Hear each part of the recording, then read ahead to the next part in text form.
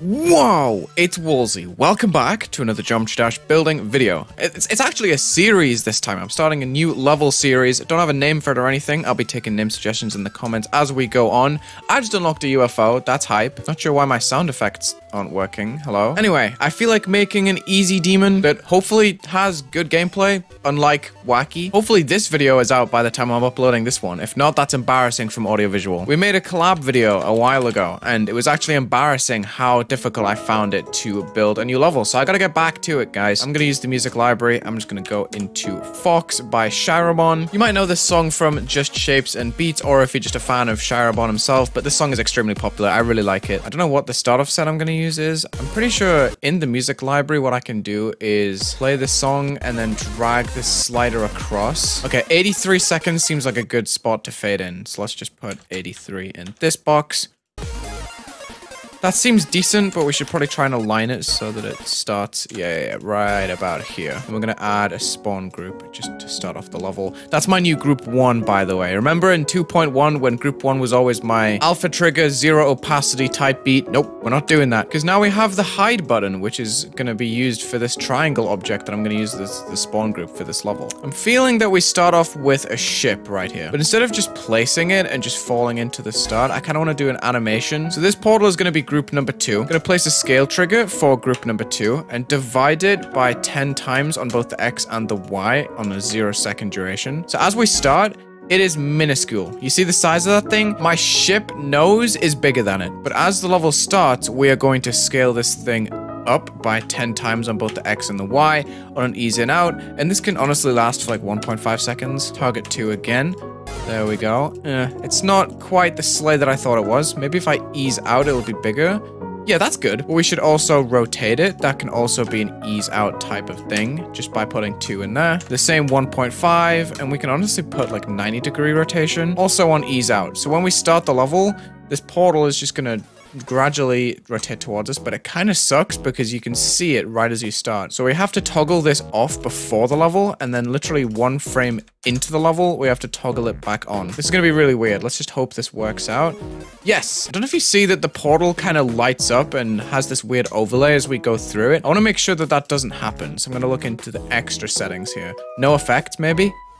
There we go, perfect. That's a nice smooth transition to start our level. I feel like using invisible swords for this section on a nice slow rotation, 20 degrees should do. We're gonna be putting a couple of different ones, some with negative rotations. I'm just gonna use the same saw blade, but scaled down instead of placing these kinds. I'm just gonna put nice little gravity portals in our flight here just to plan things out. We're gonna put structures in too, but just to open it up, I'm gonna be putting a lot of moving objects above these invisible blocks, and I think that's just gonna be a nice climactic opener to have a bunch of them. Also, just to slowly introduce more variation into the part. I need to get rid of this habit where I elevate the spikes off of the blocks. It's really annoying. I don't know why I do it every time, I just do. We could probably raise this block up like this. It just looks better.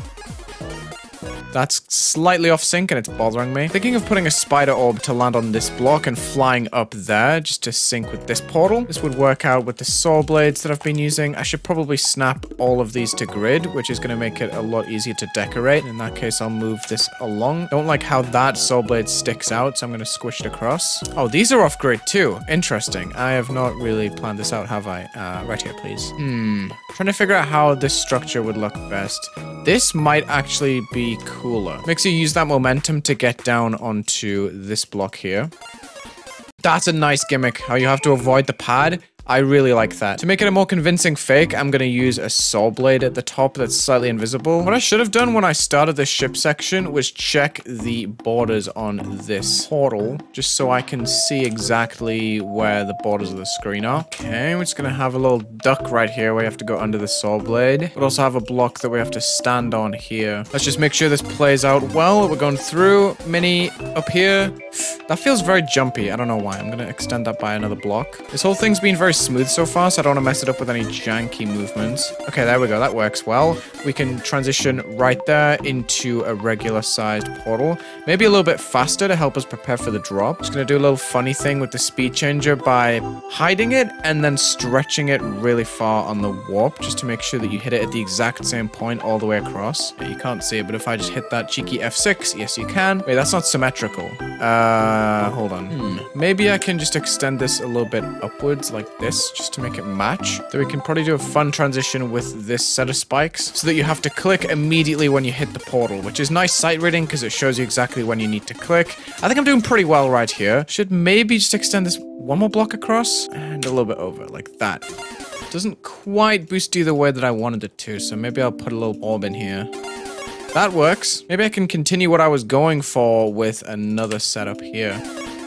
Oh, that works out so well. And I can put another one of these saw blades just in here. This is clever. This forces you to switch gravity to hit this yellow pad. I'm actually thinking of doing a double switch here with a mini portal in front, just half space to one side. One day I'll learn that these buttons exist, dude. I do a little section where you have to hold to avoid these spikes. Or maybe I could do something like this with a green orb in the ground.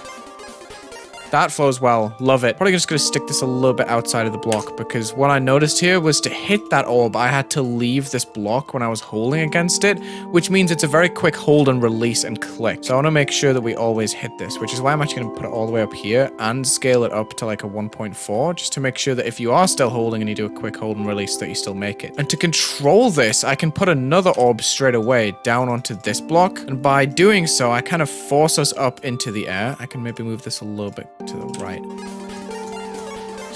It's cool. I just don't like how that one sinks. I'm gonna move it a little bit to the right and make it bigger so that you can still hit it the same way that I just did, but to properly sink it, you can wait a little bit later, and that makes it more fun to play. So there's a bit more clutch involved, but you can still play it nice and beautifully if you choose to do so, or if you're skilled enough to do so. You can play it beautifully. What am I talking about? Bro's waffling. You can play it elegantly, and then we can go into a cube with a little speed boost. And I'm actually gonna secretly put some force blocks inside here. I'm gonna scale it up on the Y to 3 times. Just so it fills this box. I'm just gonna put the force on like 5. It's, you know, you're not gonna notice it at all. It's just to make sure the cube always hits the ground so you can then make this little step down jump that I'm gonna do. Because there are 2 very quick portals. I know it's an easy demon and you should have control, but I just want to make sure it's all good going through. You see how you get pushed down? I'm gonna start using flat spikes just for this little breakdown section, and I'm also gonna just toggle this little preview line that's on the portal. I like that. I dig it a lot. I don't even need the second pad. For now, we're going to tweak this layout to make it a lot more interesting because it is very static and boring as it is just now. Plus, you can barely see those invisible saws. I want to fix that with moving objects that go on top of them. This is hype. Oh, that transition's a little bit weird. I think all we have to do is just shift this down. Let's just test this new transition. Works well. Nice. Okay, so we're going to check these borders once again. Not only are all of these saw blades going to have a group, which is going to be 3, apparently. We're going to put this like B2, just so that if push comes to shove and they end up overlaying with a block, they go underneath. They're going to have a block above them, and I don't know what object I'm going to use just yet. I actually think I'm going to go old school and use a pulsing object, scaled up a little bit, like 1. That looks good. 1.42. Such an odd number. So quirky. That's going to be group 4, and it's going to be on the layer above.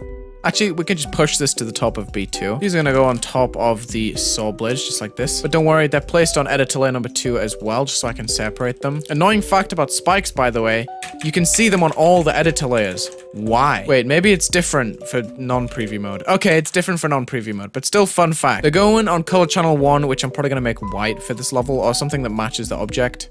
Whatever the object color ends up being, we're going to set up area move effect, which is going to be done starting with number 3, which is going to be the actual saw blade itself. First off, we're taking ease in out because that is just a really nice easing. We could actually go exponential in out, but I'm gonna go ease in out because I feel like I use exponential too much. So what we have to do is make this target the player so that as we get closer to it, it is going to snap into place, which is this option. This one moves it away from us, this one moves it towards us. The target group ID, starting off with number 3, which is the baseline saw. Then we're just gonna put length 100. We're gonna put the move distance as 20, just so you can see what's happening. As we get closer to the saw blades, they're going into place. But this is nowhere near enough space for us to react, right? I fell for the fake again, but we don't talk about that. What we're gonna do is just bump this up past the slide limit point to make it 200. So this makes it a lot more natural, right? I'm gonna show you what happens when we drag up the move angle slider. This makes it so they go from the top to the bottom, which doesn't really make much sense. What I want is a 45-degree angle just to give us a little bit more time to react to them. So they're gonna come to the left a little bit from the right, so you can see them coming. Then I'm gonna copy this area movement And I'm going to change the easing to exponential in out for the detail, which is going to be number 4. I'm going to decrease the length a little bit just so it happens a little bit quicker. The move distance is going to be slightly more from 20 to 30, and I'm going to keep the 45-degree angle, I think. There we go. So the details are kind of snapping on. You see them move a little bit more drastically, right? You want to play with this value because the easing actually affects what happens here a lot.